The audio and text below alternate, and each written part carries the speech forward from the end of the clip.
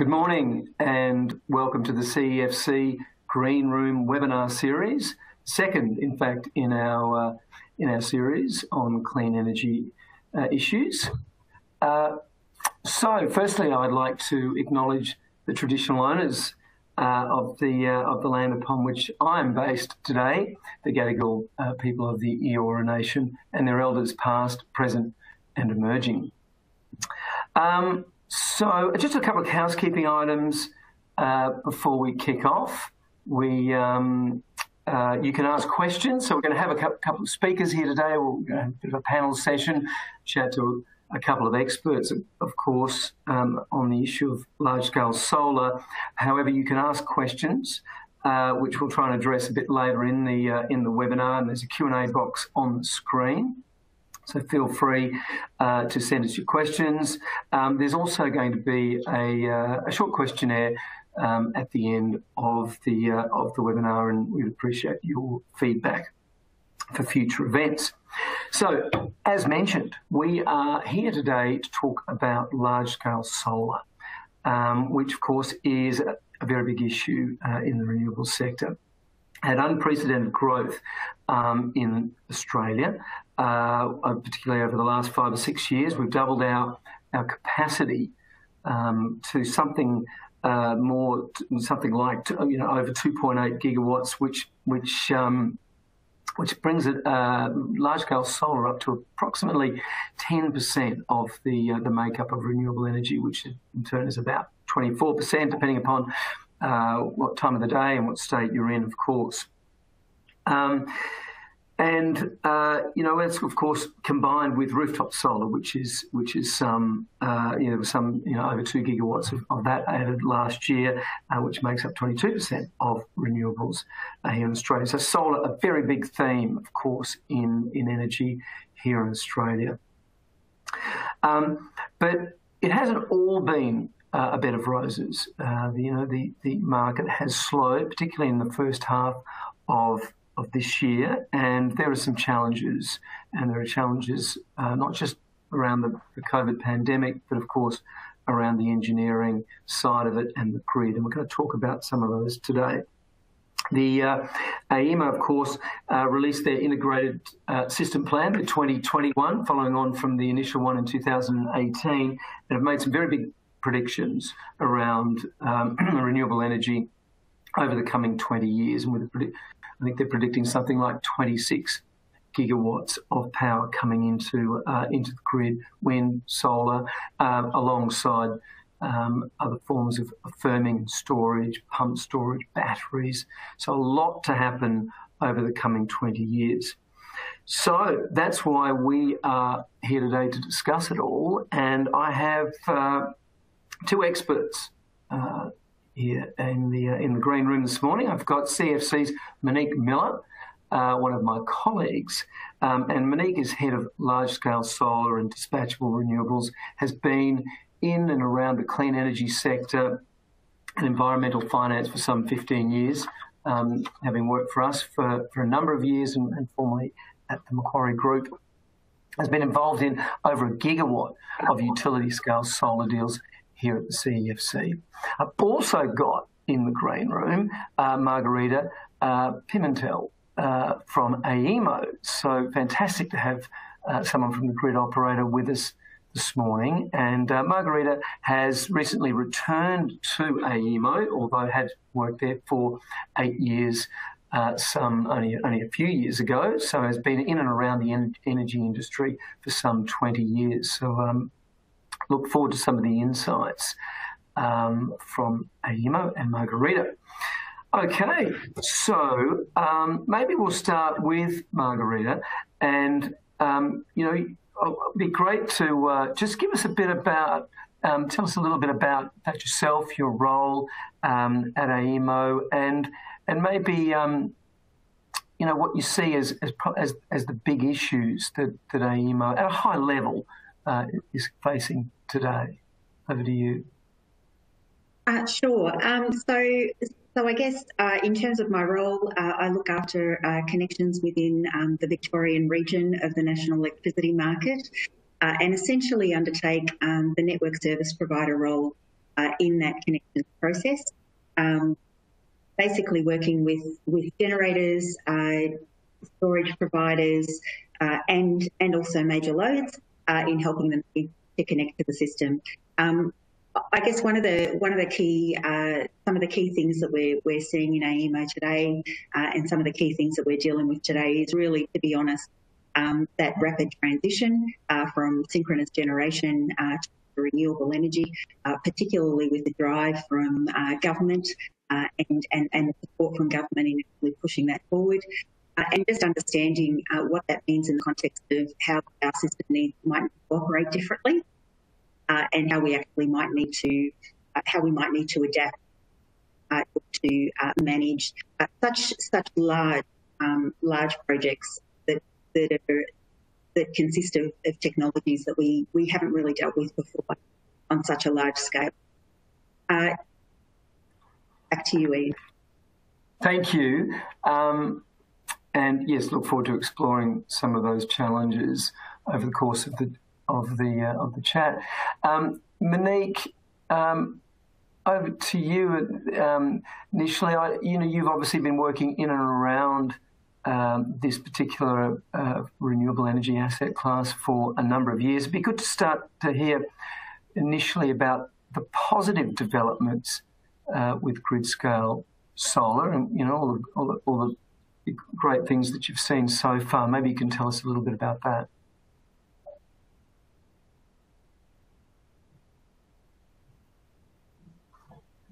Monique, are you on mute? Yep. Thanks, Ian. So I joined CEFC about 7 years ago, and at the time, it's hard to imagine now, but even the wind industry was really just starting to gain traction as a serious part of the energy mix. And the solar industry, the large-scale solar industry, was a tiny niche player, heavily supported by government grants. And it's hard to think, but in that 7 years, there's been this incredible transition, and what's happened is the costs of wind and solar have come down to such an extent that it's now inevitable that they're going to be a part of the energy mix going forward, and a significant part of the new build that needs to happen as the coal generators retire. So I think when we look back in the day, I remember having discussions with the Clean Energy Regulator about how Australia could possibly meet the renewable energy target. And in the 5 years since we had those discussions, we've absolutely blitzed it. And part of the story that the CEFC has been involved in is that we partnered with ARENA. At that time, when large-scale solar was reliant heavily on government grants, we partnered with them to try and drive a competitive round to bring down the costs in Australia. And that was really well timed, as it turned out, because during the course of that grant program, the costs of solar roughly halved. And so we had a lot of learnings from those initial projects, but since then, utility solar has just played a significant part, and the discussion has really turned, as Margarida alluded to, it's turned from, how can we subsidise and support the renewables energy industry, to more of a discussion about how do we manage that inevitable transition towards renewables, and how do we make sure that the grid can cope with that intermittent energy mix and the new. But there's still a lot more that needs to be built to transition to even just to support the generation fleet as the coal retires, regardless of climate policy or otherwise. So it's going to be a really exciting next 5 years, I hope, as well. Thank you. And Margarida, maybe be interested to hear from you. Describe the last 5 years of grid-scale solar integration. Has that been, for the first 2 or 3 years, relatively straightforward, and it's only just been more recently that the challenges have emerged? So good question. I guess probably one of the things that we've seen has been with the drive and the funding of projects. We've probably seen a lot more developers coming into play, and we've seen developers with varied experience. Some of those developers are actually going through the process the connections process for the first time, and they're and we're needing to we're finding that we're actually needing to educate them through that process and sort of walk them through that process. I think in the context of those projects as well, they're becoming much larger scale.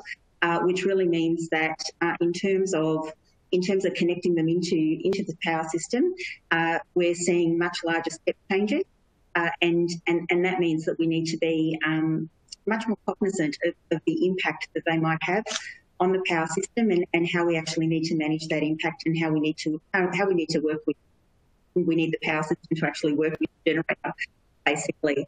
I think probably another thing that we're finding is clustering of generation projects, and so where resources such as solar are prominent in particular areas, and so projects will cluster towards those areas, and that clustering means that we actually need to look at projects collectively to understand how they're going to interact, one, with each other, and two, with the power system and with the network itself.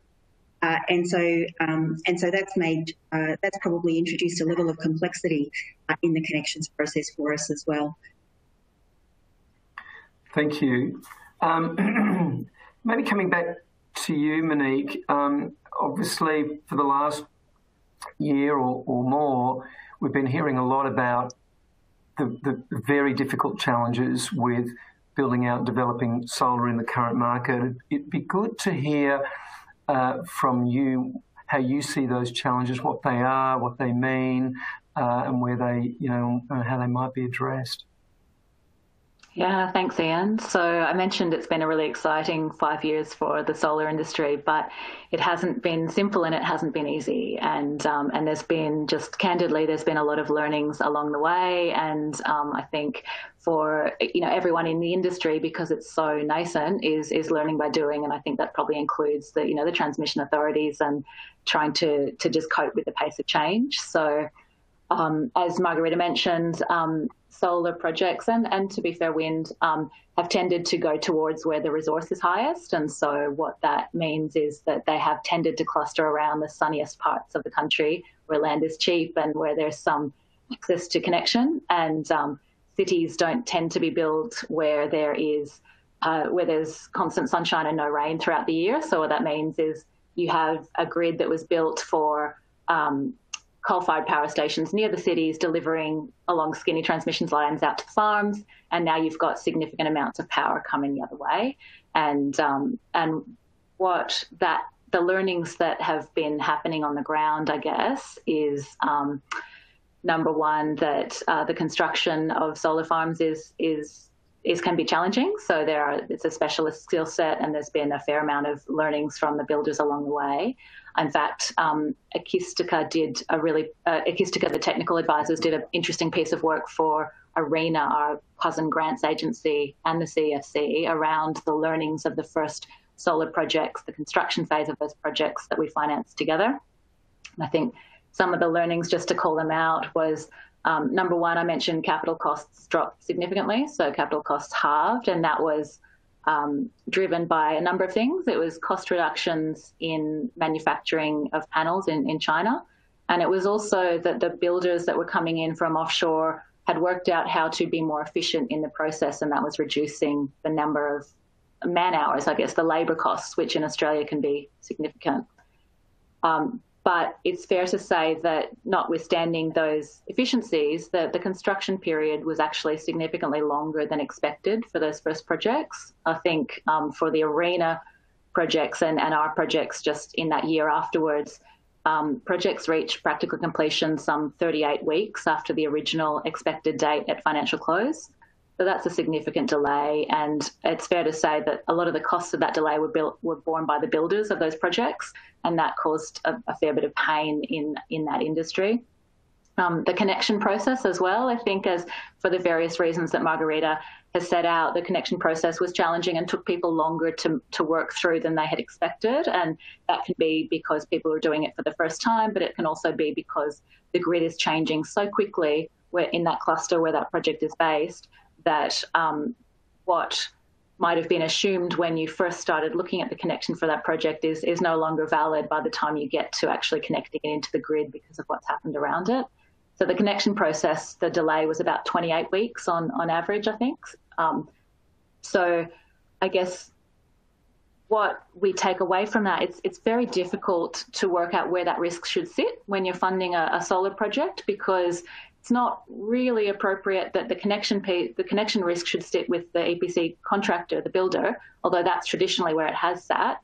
But it's also not really appropriate for it to sit in an individual project, which is mostly a special purpose vehicle where there's no kind of additional funding to accommodate that cost. So I think the lessons for investors have really been, really understand what your construction timing is, what your risk is, and what your connection timing and risk, and be aware that time frame can move. And when you're bringing together the various pieces of your project, be aware that they will need to fit together and to be able to accommodate some delays. Yeah. Obviously has been a major issue. Maybe if you could also tell us a bit about how COVID's been impacting the sector over the last 3 or 4 months. If you kind of have a feel for the impact of the pandemic? Yeah, thanks, Ian. It's obviously very topical. So as the COVID regulations and announcements started to come into effect, there was a flurry of force majeure notices from contractors and from projects to off-takers, basically saying there is this event, we don't really know what it means, but it could cause a delay and it is outside of our control. So there was that whole fluster, and we were a bit concerned that there could be, significant disputes between projects, the various stakeholders and projects. But in fact, the way that it's played out is there was a little bit of delay in shipments for products manufactured in China and Italy particularly. Most of the shutdowns have still been able to accommodate construction workers on site, so the build hasn't necessarily been significantly delayed, although obviously they do need to put in place safety measures, and that might be different shifts and different, there might be some additional cost to bearing that. But what we have seen play out is in the economic markets generally. Obviously, there was a lot of uncertainty when as to what COVID meant for the local and the global economy, and particularly the cost of funding for investors in those markets. So I think CEFC has been, actively involved in the market to see whether our support is needed to help shepherd projects through this phase where there was some uncertainty. I think it's fair to say that now that's settling a little bit, and the banks now better understand what their cost of funding is, and there's more certainty, I guess, from equity investors. And so we're still seeing a lot of appetite in the market for renewable energy projects, which, are significantly de-risked. And so that's been really, we still feel like the market is fairly healthy, notwithstanding the challenges that COVID's presenting. Yeah, thank you. Margarida, we've heard about some of those, connection and grid-related challenges in terms of the projects that Monique was referring to. How is AEMO looking to kind of address those? And is the 2020 ISP, is that really go a long way to sort of addressing the structural problem that we've got around the rapid uptake of distributed generation like solar with a grid that wasn't really built for it? So in terms of the 2020 ISP, I think the ISP provides us with the ability to actually anticipate how much penetration we can actually expect. So if we're talking about, Victoria, we're looking at something like an additional 6,000 megawatts of wind, utility solar and dispatchable storage. And we're looking at that, as Monique alluded to before, we're really looking at that in the context of supplementing generation that is signalled to retire in future years. And I guess one of the key things that's really brought to mind is you've got all of that generation. It's essentially non-dispatchable generation, which means that you need, once it's generating, you need somewhere to be able to either store it or to transport it to. And so that's really brought in the focus on storage, and it's also brought in the focus on interconnection as well. I guess in terms of other things that we're looking to do is really looking at system strength and understanding the impact of renewable generation on system strength within the broader power system, and just trying to identify locational issues, particularly where we see large projects clustering and beginning to potentially create issues with system voltages and system strength. I think in terms of, sorry, go on. No, you keep going. I've got a question at the end of this.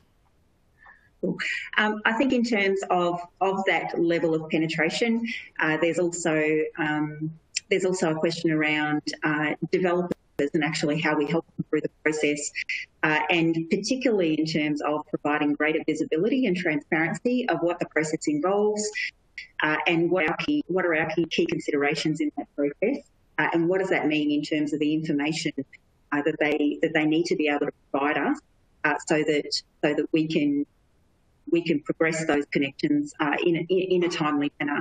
And as Monique quite correctly identified earlier, connection processes have been quite long and at times protracted. And when you think about that, and you think about the scale of the projects that are being built, there's also the fact that the system is changing so rapidly that we need to assess those projects at intermittent periods within the connection process itself. And that can sometimes be frustrating for generation proponents, and it's really just about having generation proponents understand why we need to do that, and also taking them along on the journey and giving them visibility of what we're doing and the results that we're coming out with, and what that means in the context and how it impacts their project. Yeah, and thank you.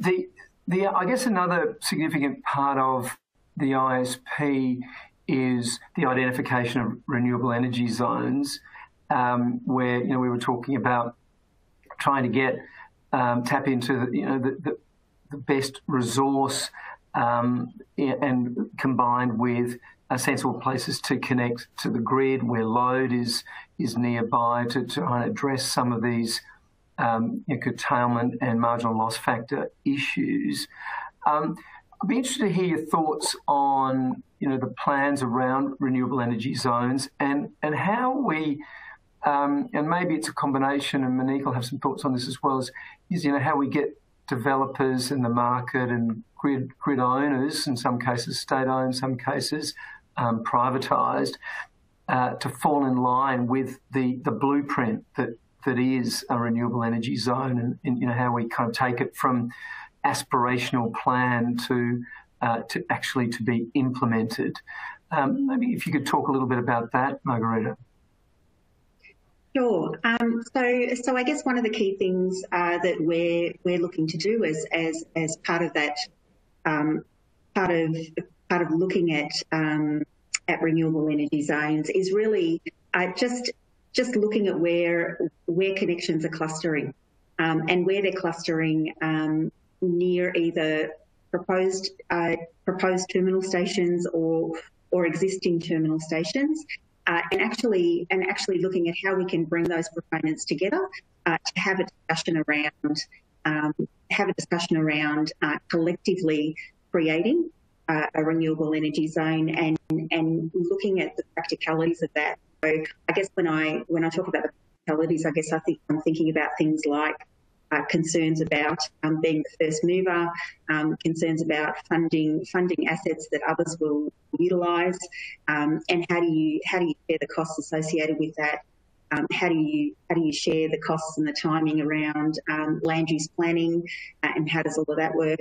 And so from our perspective, it's about, one, identifying those projects, two, bringing them together to actually start the conversation around renewable energy zones and understand the appetite to actually develop a renewable energy zone, and three, then starting to actually develop the practical framework to be able to implement that process and start moving forward. Yeah.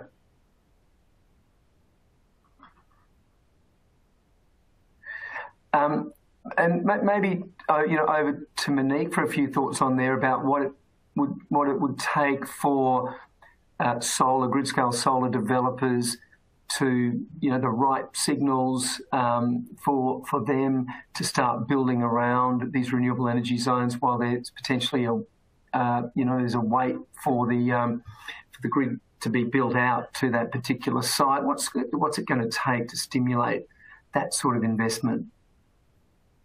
Yeah, thanks, Ian. I think it's an interesting question. I think in the past, the model has always been individual developers racing for their own connection, and sometimes what's happened, as Margarida has alluded to, is that there's been basically different projects racing to financial close and connection in the same region, not aware that the others are involved and not aware that they're moving to close. And so you can imagine the forecasts that each project is getting on what their connection will look like and what their loss factors will be turn out to be wrong when right next door is built a similar sized project. And so I think now that we have more developers that are going through their second, third, fourth, fifth project, I think they're starting to value some transparency in terms of what's happening in the grid around. And actually we have seen some really good examples of cooperation between developers to address some of the challenges. The curtailment in Northwest Victoria particularly, we saw some cooperation between developers to try and get the best overall outcome, even if that required a bit of horse trading between projects. So I think as there's more developers with more projects, I think they'll see the benefit of working together to some extent. And then on the flip side, there perhaps is a role that the CEFC can play. And as you know, Ian, we've taken quite a few of our really kind of gun originators on the investment team and allowed them to spend some time really thinking about the tough issues like renewable energy zones and, significant transmission upgrades, things that might be, a few years down the horizon, but that really require a lot of thought and really require them to be built in a way that's investable. And so I think it's fair to say that some of our risk appetite that we might have deployed on large-scale solar in the beginning to help accelerate the pace of that market, I think we're looking at trying to see what we can do on the transmission, renewable energy zone and the storage space really to accelerate the pace of that change as well. So hopefully, CEFC might be a somewhat neutral party that can try and facilitate those renewable energy zones as an investor alongside other investors, obviously, in the market. Yeah, no, absolutely. And one of the issues that projects we're seeing is being required to address some of these system security and firming issues. And maybe it's another question for Margarida, just coming back to some of the more specific challenges that the grid's had, obviously in Northwest Victoria, and then more recently in the announcement in North Queensland, where MLF numbers were very high and all curtailment was being imposed. Margarida, do you know, particularly with the recent announcement of Queensland, is this a case of, is there a need of a short-term fix to things like synchronous condensers need to be introduced into those parts of the grid to address that? How do we avoid these, these kind of shocks to the system, particularly around curtailment and MLFs in some of these locations?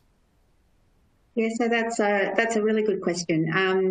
I guess one of the things that we've been quite conscious of is that level of surprise or shock when we encounter particularly system strength issues more recently when we've encountered those and just trying to race to catch up to those issues and be able to actually to develop solutions around those issues, but almost in the sense of being in catch-up mode. And so one of the things we've actually started to do is look forward further. And the idea of that is actually beginning to anticipate the impact of renewables connections on system strength issues and trying to identify those system strength issues early. And the whole idea of that is about being able to provide early advice to investors and developers around particular locations that that they might be considering for connection of large-scale projects, and just trying to give them all the information possible for them to be able to provide around the size of their project, location of their project, the connection arrangements associated with their project. I think probably the other thing that we're trying to do is actually work with generators to address existing issues around system strength. Part of that is around actually looking at utilising assets that generators are installing and utilising the spare capacity to be able to provide system strength services.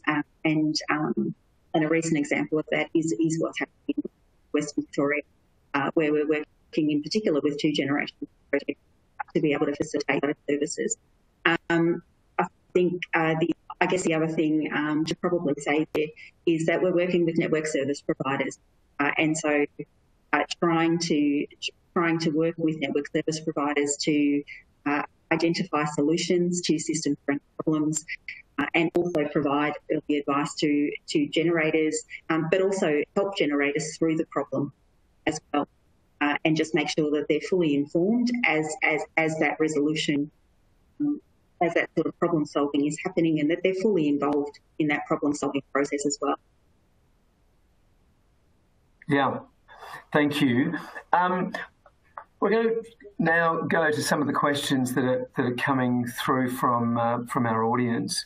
Actually, one that is kind of a more an anonymous one, but I'm going to throw to Monique, is the Big Sun Cable project, the $22 billion solar project potentially in Northern Australia, which would ship power across Indonesia to Singapore, has just been announced by the federal government as or given major project status. I think it's something like 10 gigawatts. Do we think that is a real project or not? Monique, any thoughts?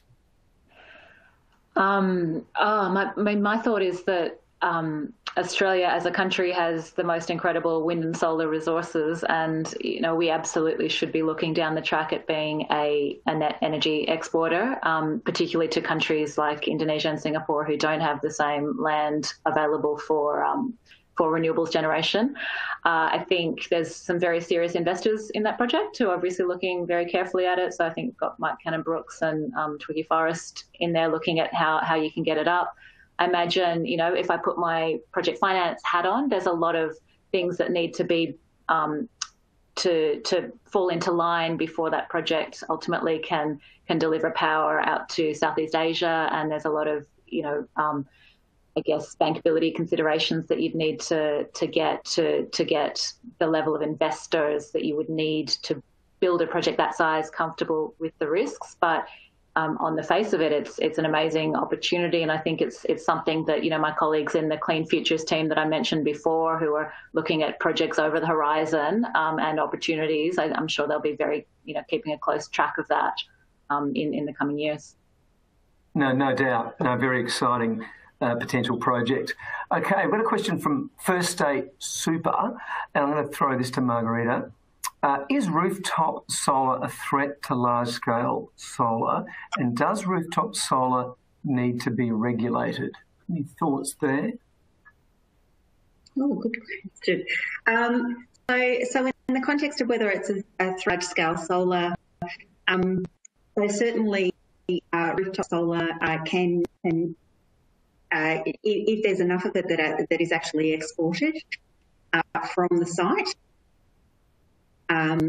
Yes, that flow into the transmission system, which can mean that it may compete with transmission level solar. But by the same token, I think we're probably talking about very large scale solar projects at the transmission level, and so we're going to see quite a lot of there's going to be quite a lot of solar production at the transmission level. So I would say that of posing a major threat, I'm not so sure that it poses a major threat to large-scale solar. I think probably the other thing that I would say in terms of whether or not distributed energy or or rooftop solar needs to be regulated. I think what we're looking for is to have visibility of that rooftop solar and have an understanding and the ability to actually monitor the behaviour of that rooftop solar. And all that allows us to do is actually predict how that solar is going to behave during the day and what that means in the context of how we need to operate the system to be able to work with that solar production. And so from that perspective, and from the perspective of predictability, we probably need some consistency in terms of the standards that are applied to the solar that's installed, how that solar operates throughout the day. But essentially, I think what we're really wanting to do there also is actually leverage that solar and sort of maximise the value that we can get out of that solar. And in doing that, what we're probably looking to do at the moment is actually pilot, look at how we can actually extract market services from that solar, really be able to support the system.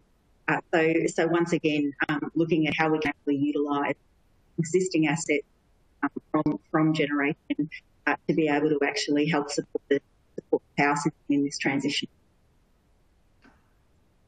I might just add something from the investor's perspective as well, Ian. So although it doesn't, I guess, compete in a technical way, utility solar, when they're looking at the business case for that, it's driven on, how much power you're going to generate during the hours when the sun is shining and how much demand is there from homes in the cities, basically, for that power. And so to the extent that you have panels on roofs generating power at exactly the same time that you're trying to deliver it to them from solar projects out in rural areas, it eats into the business case. So it, cannibalizes the market price, which is a good outcome for consumers. We've seen, market price forecasts come down a lot, particularly during the sunny hours of the day. And that's, great news for consumers, but obviously it's painful for the incumbent investors in solar projects who are seeing the demand for their product, I guess, being eaten away. And so Margarida mentioned, storage and how that might be used to shift power from the sunny hours to the evening hours, or the early morning hours. I think that'll be a really important thing to watch in the coming years, because that removes some of that competitive aspect, I guess, of competing for the same demand. Yeah, no, absolutely. The ever-deepening duck curve. Question for Margarida, I think, again, from Bruce Miller at Advisian. In order to address system strength issues, can we gain access to the modelling used by AEMO and TNSP, so transmission network service providers, to independently assess the technical issues? Is AEMO that transparent? So that's another good question. Look, it's something that we're looking into in terms of how we're going to do that. The modelling that we undertake actually includes a lot of confidential information around specific projects, and there's some very specific information in there. And so what we're really looking to do is see how we might be able to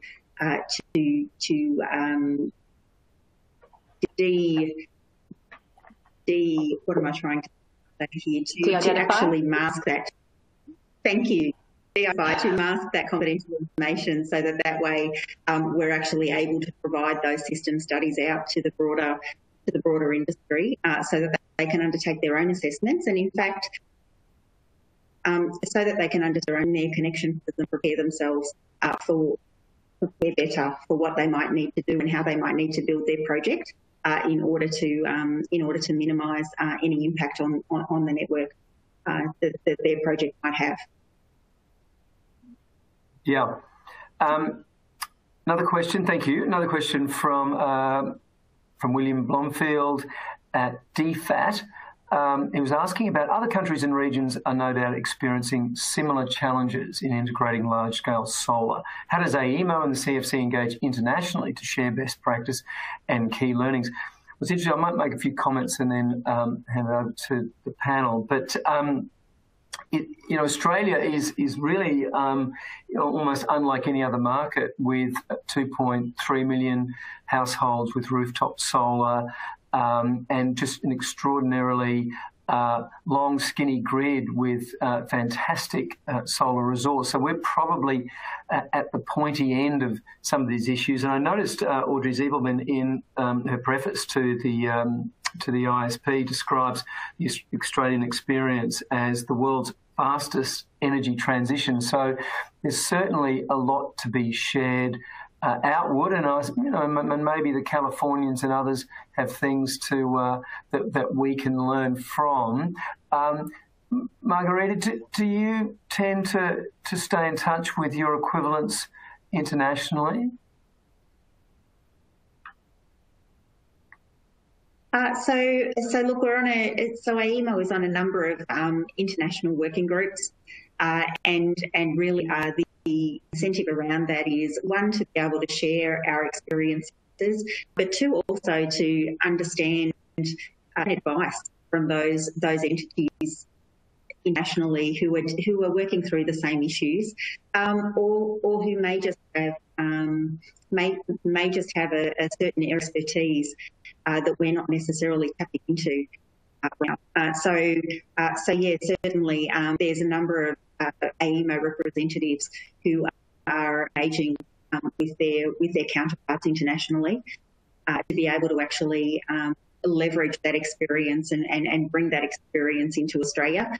And I guess the other thing is around us actually sharing our own experiences and sort of talking through how we've navigated those challenges and the mistakes we've made and the things that have gone well for us. Thank you. Last question, possibly from the list, or we might have time for a couple. Daniel Baird from the University of Melbourne has asked, why can't consumers with behind-the-meter generation, such as rooftop solar and batteries, access floating market prices for exported load instead of being stuck with a fixed feed-in tariff? Any thoughts on that, Monique? Can people do that? I think generally, so my expertise is kind of on the transmission side, but I think generally you are stuck, I understand, with the standard retail tariff that your retailer that is responsible for your connection will give you for the exported tariff. I'm not sure whether the technical reason for that or whether it's a market power reason. I'm not sure whether Margarida might have some more thoughts on, that interplay and allowing consumers access to the wholesale market. Yeah. So look, one thing that AEMO is intensively looking at the moment is how we can actually facilitate a distribution level market, and what that looks like, and what that means in the context of the changes that might be needed in the distribution network as well, in terms of additional monitoring and more proactive management of the system. As well at the distribution level. So that's certainly something that we're doing quite a lot of work on in exploring, and we're working with a number of distribution network service providers across the NEM to sort of try to put together a model for how we can do that. I guess just adding to that something around the interface of consumers of power with the transmission network. I think we've spoken a lot about the generation side. We haven't spoken at all about the demand side management side. And obviously, the more interplay you can get real time between, for example, when there's the sun's not shining, the wind's not blowing, but there's significant price spikes. Is there something that can happen on the distribution side where non-critical systems can be switched off? So, for example, down the track, will householders take $100 to switch off their air conditioner during a really peak time when the grid is struggling to cope with the level of demand? And I think something that our innovation fund, which is basically our venture capital part of CEFC, is looking at is really, how do you facilitate that active participation in the market, both from, significant power users like utility and manufacturing, but also, down to the household level. Like, can you really get that interplay with households responding to price signals in real time? I think it's a really interesting movement once you do get more of a supply-demand balance, and they're both more more adaptable, then it's a good outcome. No, absolutely. And look, there are a lot of new, interesting, technology-driven companies that are operating in that space. I think there's a retailer called Amber that offers wholesale power prices for users and household distributors of power. So there are players emerging in this sector that look at innovative ways of accessing both power and pricing and changing the way things are currently operating. We've run out of time. That was fantastic. I want to thank Monique and Margarida. Thank you very much for your thoughts today. Thank you, everyone who dialed in. Terrific. Well, I think we had a fantastic attendance. It's been an absolute pleasure. And we look forward to seeing you at the next CEFC Green Room. Thanks very much. Thanks, Ian. Thank you.